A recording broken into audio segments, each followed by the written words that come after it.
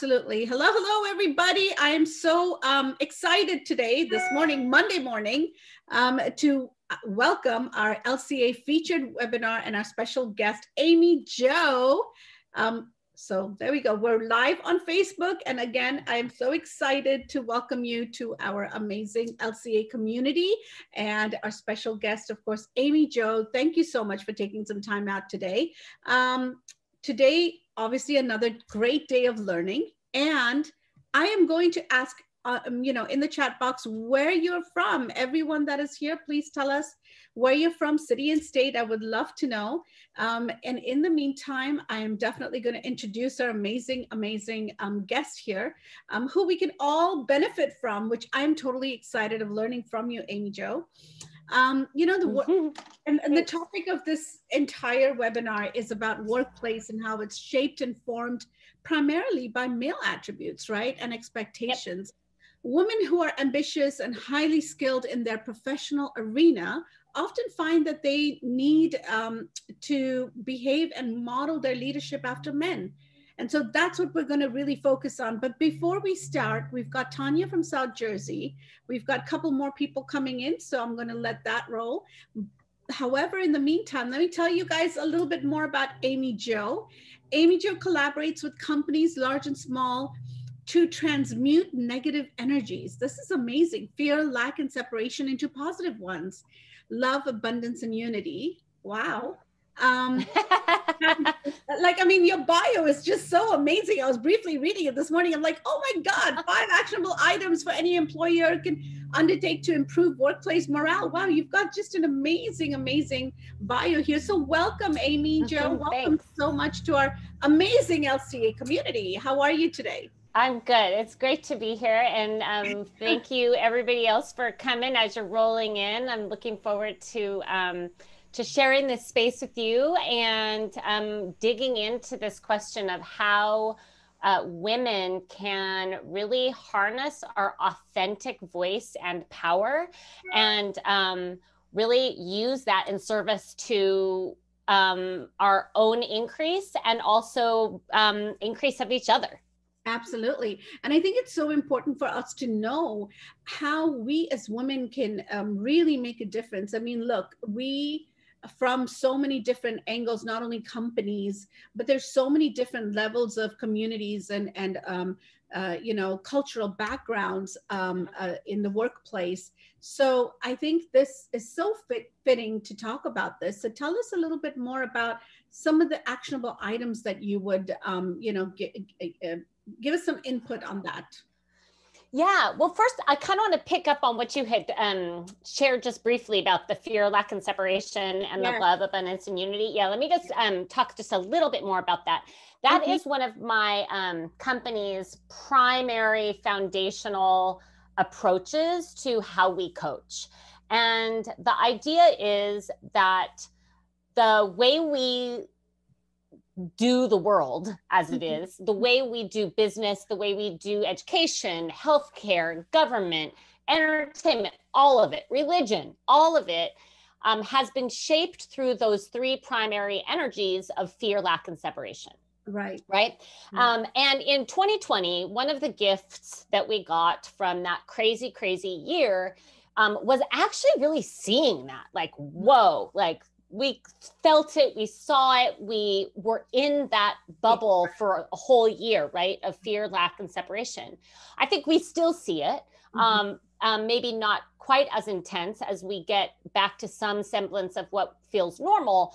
But nevertheless, I think it's helpful for us that we are able to see that reality, that we've all been shaped by those 3 primary, not very great energies of fear, lack, and separation. And the result is that we really all know how to do it very well. We call it FLIS, the fear, lack, and separation. We call it FLIS for shorthand. And so we are all really good flissers, right? We speak FLIS, we talk FLIS, we act FLIS. The good news is that the opposing energies to it, the energies of love, abundance, and unity, is what I believe we really came from. That's our origin story. And so we all have those energies and the memory of how to use them inside of us. We just haven't practiced it for very long. Right. And so what we do at Pavo Navigation is we equip everybody with tools that are easy, simple, actionable, applicable, to use in their workplace in any situation that actually feeds the energies of love, abundance, and unity. And you don't ever have to even say those words. Usually we don't, because typically we don't go around talking like that in the workplace. Right. But we don't need to. We can action those energies in ways that create and cultivate environments that's better for everybody. And quite frankly, it's more profitable. It's better for the bottom line. Right. And at the same time, when you talk about negative versus positive energies, right, you talk about how what exuberates from within, it comes out naturally. And that natural state of the positive that we have inside of us, sometimes we kind of cover it up and hide it. And we don't want that. We want to bring it out, right? We want to bring it out in our workplace. Yeah. We want to show it in our work. We want to be able to make it a positive, like you said, and make it to where it is actually benefiting the work environment. Absolutely. And I just want to echo what you said, that we hold it back because we've been taught not to be authentic, like, especially as women, right? Like the things that are supposedly, make us women, are not welcomed in the workplace. Don't be emotional, don't be sensitive, don't, listen to your intuition. I mean, I have clients after clients after clients who say, and I'm talking very senior people in companies, and they say, like, I don't want to be an asshole. Like, I don't want to have to talk like that, act like that, behave like that to be heard. And so one of the number one here, I'm going to hand you all a very easy tool, and it's a foundational tool that you can use all the time. And I invite you to, is getting clear about your values. What are my values as a human being and as a professional? And if they're different, if you have two different lists, ask yourself why. Why do I have one professional list and one personal list? And then see where they overlap and if in fact you can integrate them into one list. Because really, right, we are whole people, and to be consistent in how we behave and in choices that we make is one of the most powerful tools we can have as a leader, is consistency. And so integrating your values into one list so that they are applicable wherever you go, whether you're, in the middle of a business transaction or whether you're interacting with your friends or family, have those values be the same guiding list. And spend time really thinking about what are these values for you. I do this with companies, and most companies now, it's a big thing to have your values, your mission, your vision, your values. And then they, paint them on the walls, and then they never think about them again. Right. And what ends up happening is people start using them as weapons against each other, and accusations and measuring sticks and all of that. And part of the reason that happens is because when companies set their values, they really don't know what they mean by them. Okay, so this is one that gets used all the time. Transparency. Okay, so transparency is a value. What does that look like? How does it behave? What does it look like in conflict? What does it look like in crisis? What does it look like in success? What does that look like when there are things that are happening on one level that can't actually be shared with the whole company? How do you then value transparency when you actually can't be transparent about everything? Exactly. You know, this brings me, and this is off topic, but yesterday was semi day off for me. And I was just laying there on the couch and I was watching a movie with my husband, and that movie was Milan.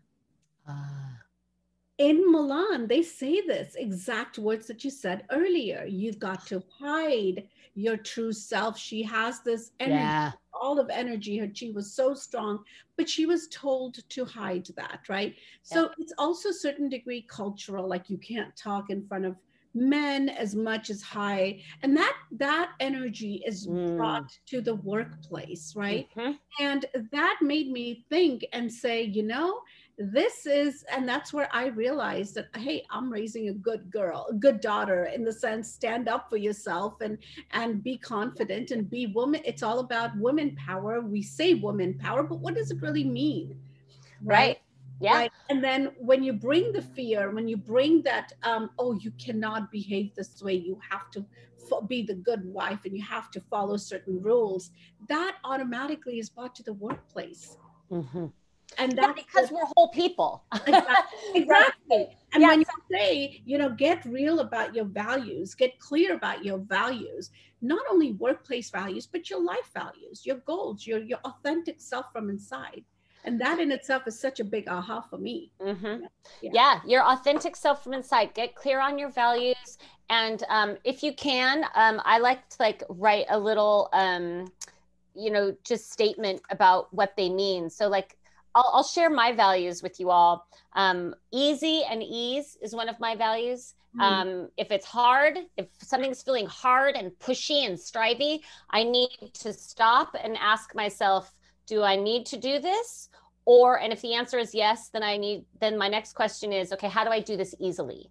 So going with the flow is for me a value. Another value is what I want for myself, I want for everyone. Right? Like everybody's life matters, every creature matters. So I'm going to make choices that serve that. Another one is trust. Trust in the unseen energies that I believe are so real of love, abundance, and unity, and trust in myself and trust in love, abundance, and unity. And then finally, I have two more. My fourth one is pleasure is a must. I have to have pleasure and beauty and passion in my life. And then finally is be present. Be in the present, be present. Right. Now is the only time we can take action. And those are values that I can remember. I know what they mean. I know how to apply them. And they actually, you can hear how they're actionable. Right. So values aren't something that are just supposed to sit around and look pretty or, you know, have on a like a card that you take with you, but actually we use these every day. Right. And it's important to really, when I start my day, I always have I have a little cheat sheet where I have my core values, a couple of core values written down. And today, which one am I going to focus on? Is it the positive side? Is it the gratitude side? Is it the abundance side? Or is it, you know, just trusting your team to do the best they can, right? So I think like you said, those values are so important to keep them at your core, especially in our workplace, right? Our workplace, again, we don't bring those to our workplace because of how we are shouted out, you know, by the male attributes and expectations, right? Yeah, I mean, it's easy to get drawn back into what I call the fear, lack, and separation, the FLIS, because remember, we've all been trained in it, not just men. We've all been trained in it. And so, and by the way, too, there's evidence all around that FLIS works, right? Like, no, we have to do this, you know? So we need stress because stress is a great motivator. We need fear because it's a great motivator, right? It keeps us going. It'll make my team work harder. But the reality is, as I believe it, that the only reason we don't have more evidence that love, abundance, and unity and all of the different iterations of that those actually work is just because we haven't used them very effectively or consistently. Exactly. So give us a few actionable items any employer can undertake to improve workplace morale. Yeah. What are some of the actionable items that you can share with us?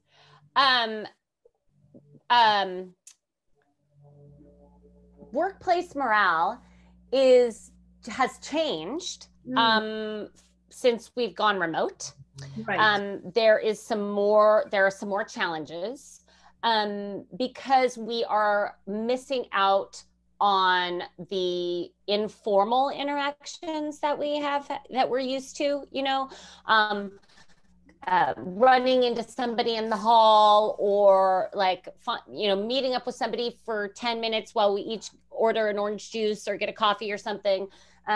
Those are really important, right? And we don't get them when we're just meeting on Zoom. Right. So there's been a level of required intentionality that we haven't had to look at before. So I think intentional connection is critical. Also, clarity about expectations of what the workplace expects. And if, what does that have to do with morale? Well, if morale is low, right, there's usually something going on that sense it. You can sense it with your teams, right? You can definitely sense it to where even if you're on Zoom, you can sense that negativity. There's no energy. There's no positive flow of conversation. You can totally sense that between each other, even through Zoom.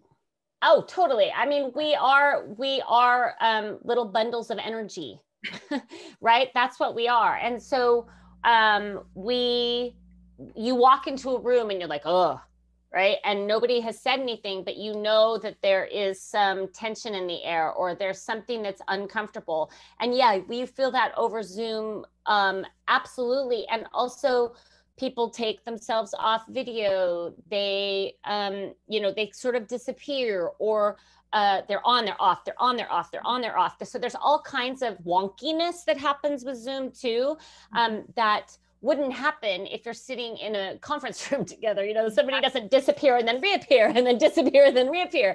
And so there is a lot more capacity when we're together to have consistent communication than we've had this last year.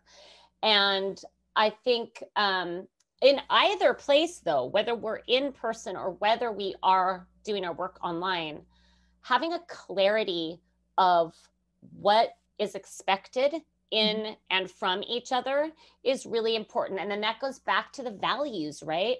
What are our values, and how does that shape how we interact together as a team? Right. Usually the morale has something to do, typically what I've seen is if there's low morale, it often has to do with the fact that we're not speaking to something that is happening.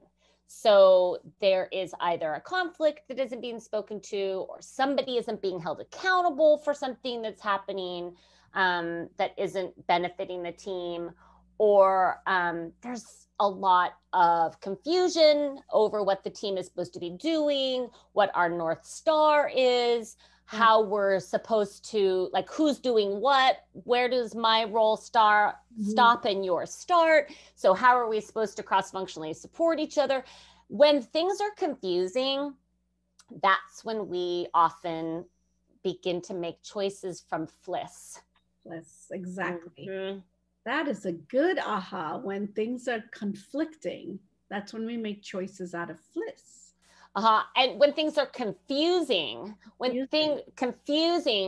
we tend to make choices from FLIS because I mean, it makes total sense, right? Like if you're trying to navigate a ship and it's super foggy and you can't see the stars and it's kind of stormy, what happens? Well, you get nervous, you get anxious. You're like, I don't know where I'm going and I don't know how to get there. And so that's when we begin making choices out of a more survival survival protective mode than one that is collaborative and creative and mutually respectful. And so clarity is what like cuts through that fogginess of obfuscation and chaos, and it allows us to make choices that are in service to a clear vision of where we're supposed to head. It also, clarity also allows us to hold ourselves accountable and to hold each other accountable. Now, there is something called clarity is power, right? Oh, yeah. When you have that clarity, when you have that exact clarity, even in your workplace, I think that's more important these days, because we're talking back and we bring it back to workplace, because this is about women who are ambitious and highly skilled in their professional arena, often find they need to behave and model their leadership after men. Mm-hmm. And so when we have a different sort of clarity, it will bring your values out, right? Because you have that clarity. You're not foggy, yep. Right? You don't have this fog while navigating the ship, so to speak. Yeah. Yeah. Tell us a little bit more about that. Give us a little bit of clarity on that. Give you clarity on navigating from clarity? Is that what you're asking? Navigating from basically, you know, not coming from that fear aspect, right? We talk about that so much so, like, you know, for example, the example that you said is that we are surrounded by men in the workplace. Mm-hmm. How do you put yourself differently, right? What does a clarity kind of conversation look like and sound like? Yeah, with your male colleagues. Exactly. Yeah. Okay, cool. Yeah, I mean, I've had this conversation with so many of my clients saying, the clients who say like, I don't want to have to yell to be heard. I don't want to have to be an asshole to have my work valued. I don't want to have to become a bully to deal with a bully, right? So how do you do that? Well, you navigate with clarity and curiosity. And yep. So first of all, you're clear about who you are. You're clear about what you value. And another piece is another tool that I offer my clients is I call it the insist list. And be clear about what you insist on in a workplace, what you insist on and require, like mutuality, collaboration, clarity, respect, effective and consistent communication, a balanced life. I mean, I'm not going to work, 80 hours a week or whatever, but be very clear about what you insist on. And so you have clarity of your values, clarity about what you insist on in a work environment. And then if something happens and let's say you're dealing with a male colleague who is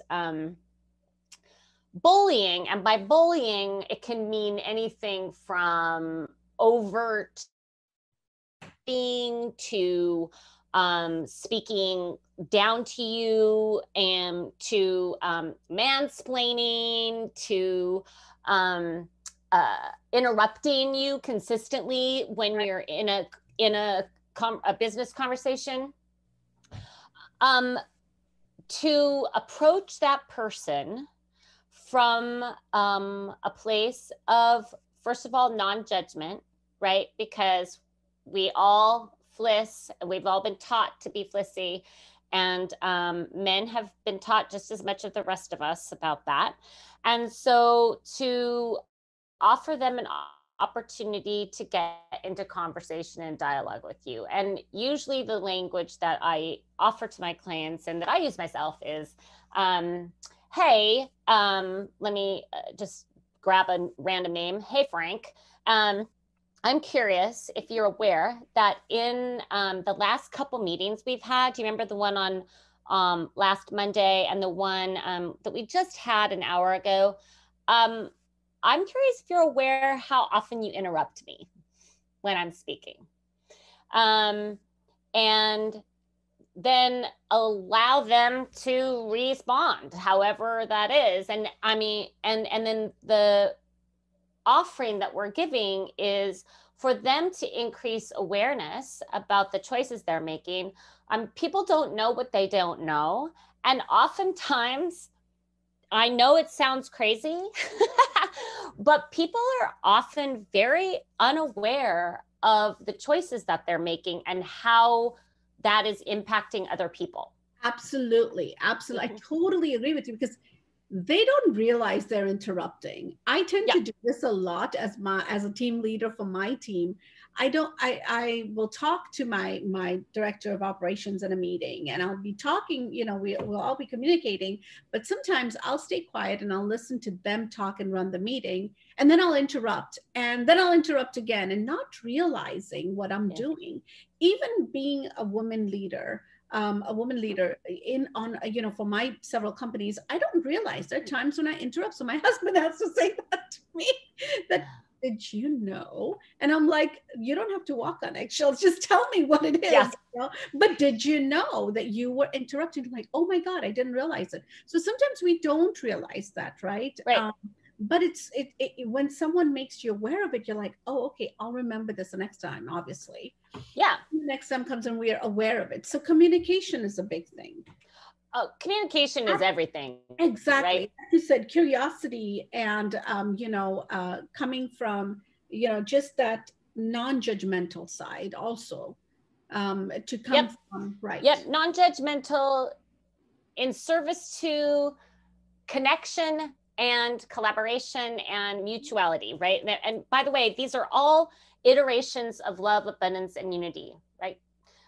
Communication, mutuality, respect, dignity, accountability. All of these are different iterations of love, abundance, and unity. And what I have found, actually 100% of the time, I haven't found anybody who has not risen to the occasion when they have been invited into this kind of collaborative conversation, male or female, because I do believe that we all come from love, abundance, and unity, and that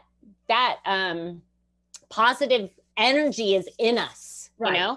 Right. And most of us don't want to be jerks and assholes and hard to work with. The majority of us really want to be effective at our jobs. We want to get things across the finish line. We want to close on that deal. We want to create wealth and for ourselves and for others. And most of us actually, give a damn. We care about each other. We care about the planet. We care about what's happening. And we want to create those bridges. So I love how you highlighted the non-judgment. Very, very, very important not to be in judgment of yourself right. or of others. And give each other a chance to increase our awareness about what is real for us. And that's another tool for harnessing your authentic power as a woman leader, is increasing your awareness of what your voice sounds like. What is your authentic voice? And how do you regularly center yourself to speak from that? I have a little tool called I Am That. And I just encourage people, male and female, to write down things that they know are true about themselves. I am capable. I am experienced. I am highly skilled. I am funny. I am a relationship builder. Whatever your I am is, keep that list somewhere near your values list. And, I had one client who was a doc, a surgeon, and she's like one of the best surgeons at her hospital. And she felt incredibly intimidated on a regular basis to speak up in meetings. So don't assume that just because somebody is a high level something, that they find it easy to speak from their power. Again, we've not been taught how to do that. We've been taught how to be real estate agents, how to be business people, how to be doctors and lawyers and engineers, dentists, veterinarians, but we have not been taught how to lead or how to mentor and guide people, and ourselves included. So getting clear about who you are and owning your power. I am that. I am strong. I am smart. I am capable. And I had my surgeon write down her list and keep it. She kept it on her phone. And so anytime before, when she got all nervous, she was going to speak, review that list, take a deep breath, and speak from that truth. Right. And it is a powerful tool that you can action anywhere. Amy Jo, you're speaking my language. Let me just tell you that. And the reason why I say that is years ago, I was very timid. And and now when people look at me, was that you? Really? I'm like, yes, that was me. And I know Sandra and Jake will agree to this, that no, that can't be her, because today I'm totally a different person. Today I learned through experiences, right? I didn't get here to voice myself, to be the leader that I am today in this industry, just by not growing up in it, so to speak. I didn't, years of experience taught me that I cannot be timid, and I need to have a voice. I really need to speak up if I want to be anywhere in this business, whether it's speaking up to my clients or whether it's speaking up to other team members that I was on a team with, or, just confronting another powerful woman, right? And I did have that challenge at one point. And unfortunately, you were not there anywhere to help me with this.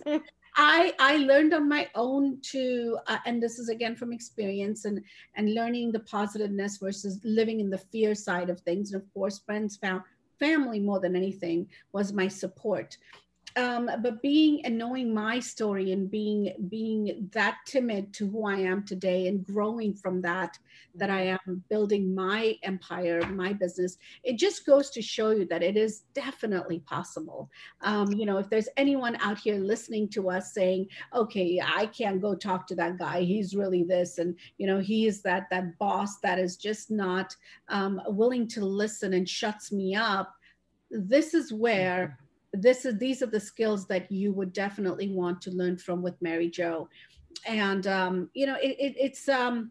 it's a lifelong lessons, right? It's a lifelong lessons that every morning, when you say I am, trust me, when I'm in front of my mirror, putting on my face and doing my moisturizer and that's where I get my clarity from. I am powerful, or I am a positive human being. I am this. And in doing those positive attributions for yourself or affirmations for yourself, it does take you to another level in your mindset. Yeah, it sure does. If I can just say a couple things. You were talking about confronting another powerful woman. I think it's important to remind all of us that that women are patriarchs too. And part of the reason why I really like the FLIS and LAO is what we call love, abundance, and unity. Why I like that lens is because it doesn't gender it. It makes it very accessible to everybody. And patriarchy, genders it as if men are the only ones who behave in the patriarchal manner. And that's simply not true, right? There are some very, very, scary patriarchal women, because we've learned that that's what we have to do to kind of, to make it or to get on top. Right.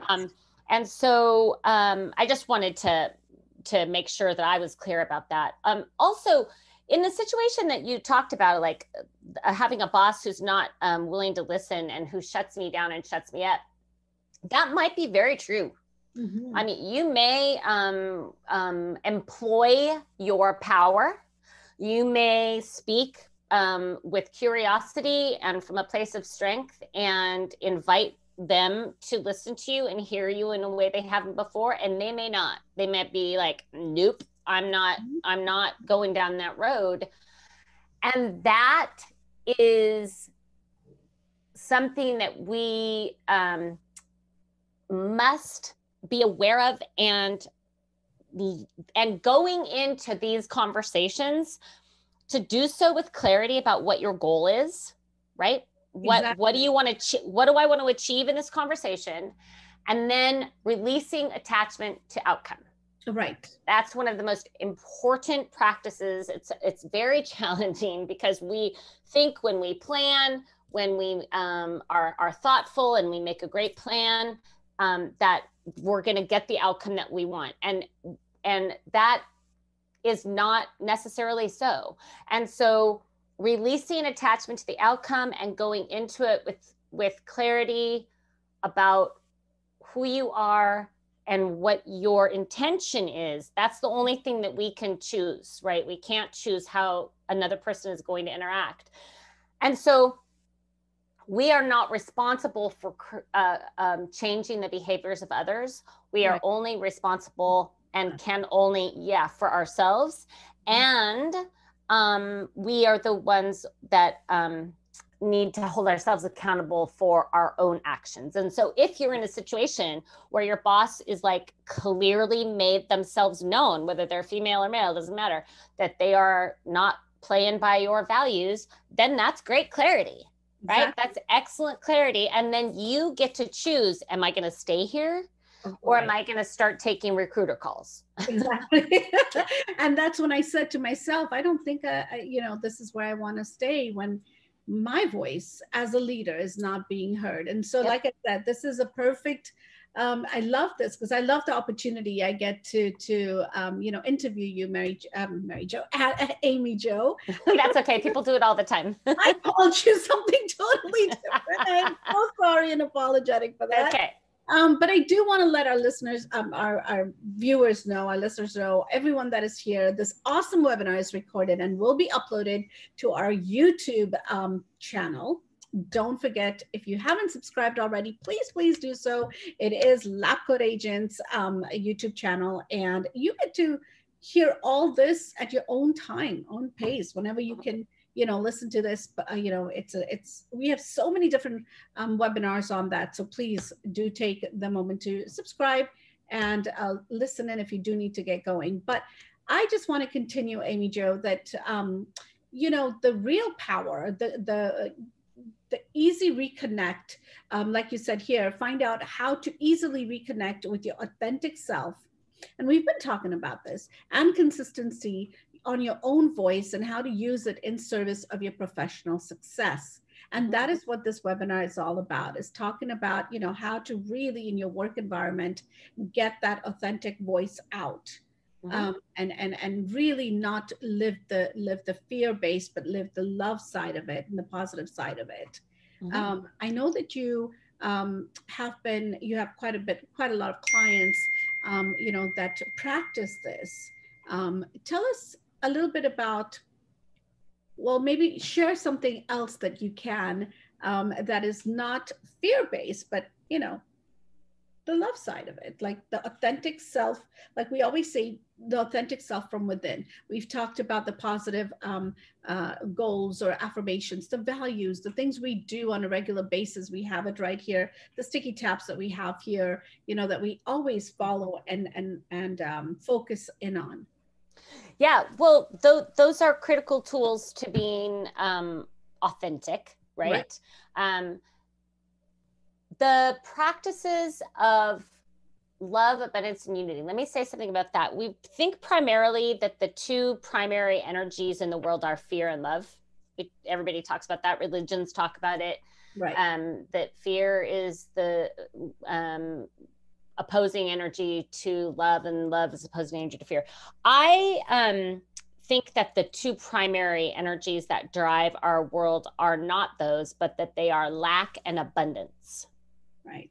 And lack is the story of not enough. I'm not enough. There's not enough. So therefore, I have to act out of fear. If I'm not enough, I need to be nervous about this next meeting. I'm intimidated by my client. I'm worried about the competition because there's not enough and I'm not enough. And so you see how that drives to separation too, right? So how do I be authentic? Well, we look at abundance and we go, okay, so if the lack story that I'm not enough and there's not enough drives me into fear and anxiety and really has the impact of shutting me down, then the opposing energies and the actions that come from them are through abundance and changing the story that we tell. That is a critical step to owning your power, is retelling the story that you want to be true. So I am more than enough. There are more than enough clients for me. There are more than enough deals for me to close. And what I require from myself is that I trust that that is true, trust that I am capable, all those I am that's that we just discussed, that you're going to have on your device or somewhere around that you can access easily.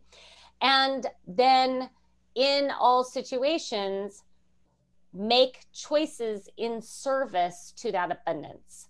So what are some iterations of abundance? Permission. Give yourself permission.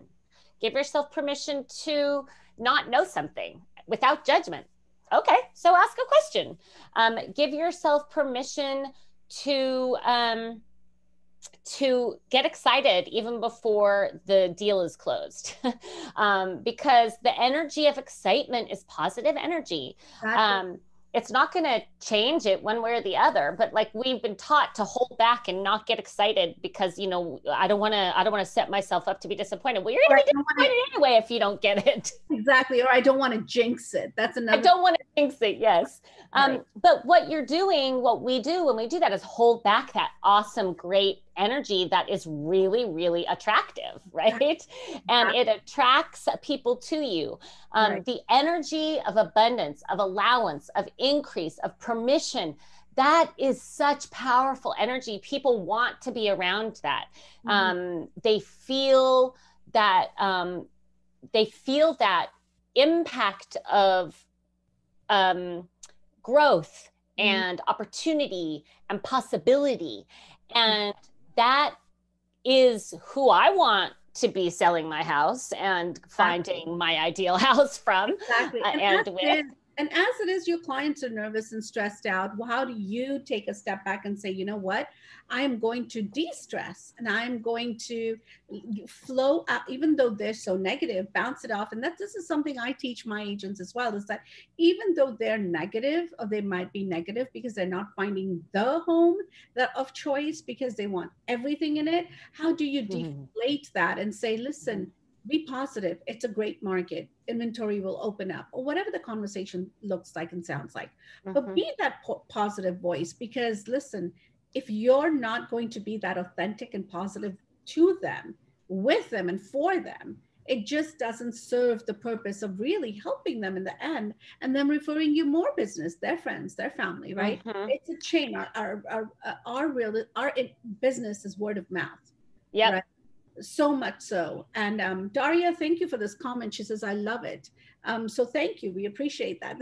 Amy Jo is amazing at what she's talking about. And it is so true in our work environment, in our workplace, our regular life. It's so important to be this voice. If I could just say something about those negative clients, I totally get how that is so frustrating. I wonder if this is also a helpful, I'll just offer this as an option to handle and navigate and support those clients that are just so frustrated or negative, or just maybe downright ornery, is to, before you move too quickly into positive territory, just make credible how they're feeling. Right. Like, oh yeah, I hear that this is a disappointment because this house doesn't have this and thus. And don't like feed it, but you can just like in one sentence acknowledge it exactly. Acknowledge it, and then you can say, I trust that the house that you desire is out there, and we're taking every action to get there. And then like not trying to pull them into positivity, but just owning your space for yourself and embodying that without needing them to come along. It's kind of like that releasing the attachment to outcome thing. Because it can be super tempting to be like, come on, be positive, be positive, be positive. And then oftentimes that makes other people be like, I'm going to be more negative now. Right. And it just kind of like brings their shields up and you're like, okay, yes, this is becoming more tougher to deal with this person. But yes, you know, in the end of it all, it's just giving them, especially in our real estate industry, giving them that, that clarity. And that acknowledgement that, hey, your home is out there. Yeah, it is out there, and it's going to take some time, but we're going to get there. And I think that in itself, if you understand it, acknowledge them, and understand where they're coming from as well, they might just say, oh, okay, she understands or he understands. And now I can rest easily and know that I've got someone that is positive and knows what my goal is. Absolutely. And that's exactly how I train my agents as well, is that, you know, you got to be patient. This is not, you know, quick, ready, snap, go, you know, it takes time. But yes, time meaning you have to weigh that. Like if you've shown them everything, that's a different story. But, you know, every deal is in its individuality. Right. And it's deeply personal too, right? Exactly. It's a deeply personal journey that you go on with your clients when you're guiding them to find really their sanctuary, right? And that is, you know, I'm sure you're doing all kinds of things. You're not just doing business, right? And so relationship, I think that is so important. And I repeatedly say, that's my mantra. You're building the relationship. Right. Yep. You're building the relationship. And that's true in any work environment, right?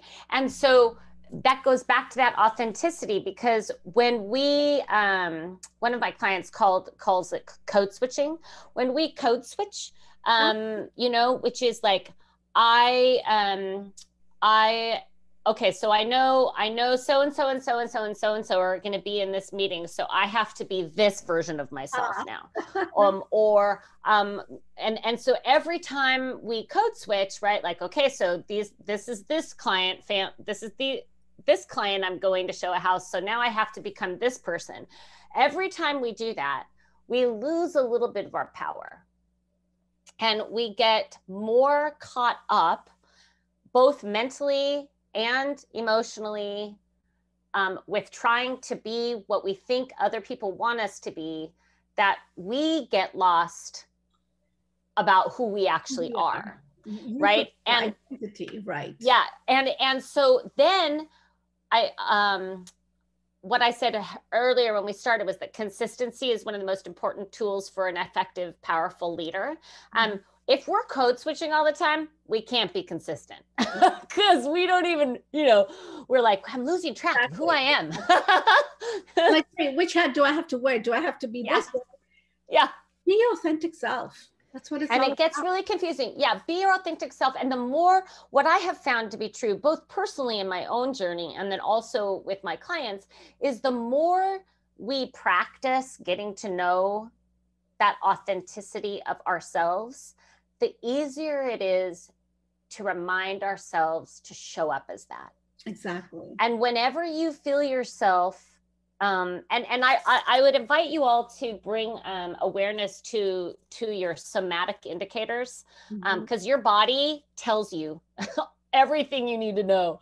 So get awareness about, like, where in your body do you feel anxiety coming up, or where in your body do you feel that I need to prove myself here, or I need to be somebody other than I'm not, or I'm anxious about it, or whatever, because your body will like be like, do do do do do, like, Amy Jo, you're starting to feel like you have to prove, right? And so then I can catch it before I go full blown into a spiral. And that's when we can remind ourselves, okay, cool. I see that I'm starting to go down that old story rabbit hole, and I'm going to choose not to feed that anymore. And I'm choosing the new story. And the new story is, and you can take out any of the tools that I gave you. You can take out your values list. You can take out your I am that list. You can take out your insist list, or you can just not take out any of your lists. Just remember, I am more than enough. Exactly as I am right in this moment. And the most effective thing, the most effective choice I can make is to be honestly who I am. Be authentic. Yep. Say what I actually am thinking. Ask the question I want to ask, and release attachment to outcome. Amazing, amazing. Thank you so much for your time, Amy Jo. You are amazing. Some great pointers here. Thank you so much. And to everyone out there, thank you for listening, or tuning in and listening to us. And until next time, I will say bye for now. Thank you, Amy Jo. You're so welcome. It's been great being with y'all. Same here. Bye-bye.